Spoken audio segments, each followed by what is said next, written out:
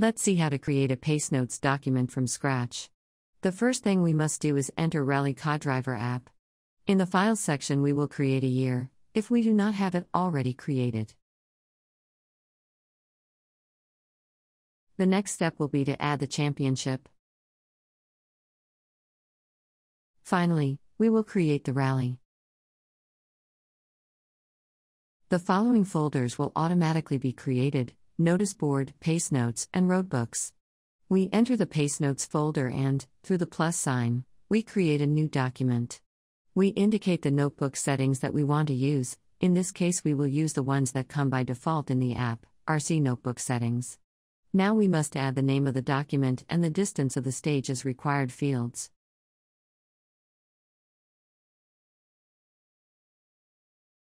Optionally, we can indicate the name of the driver and the vehicle.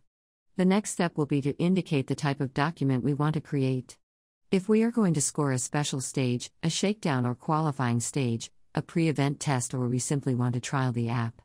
In this case, we are creating a real special stage of the Monte Carlo 2024 rally that has 2 passes. We will indicate the number of the stage and the theoretical time of passage of the first participant.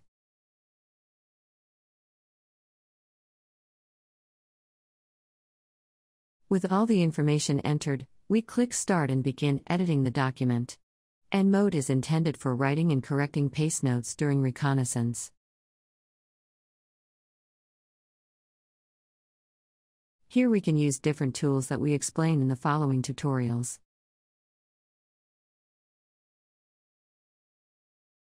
We can also access our mode, designed to be used during the development of the rally.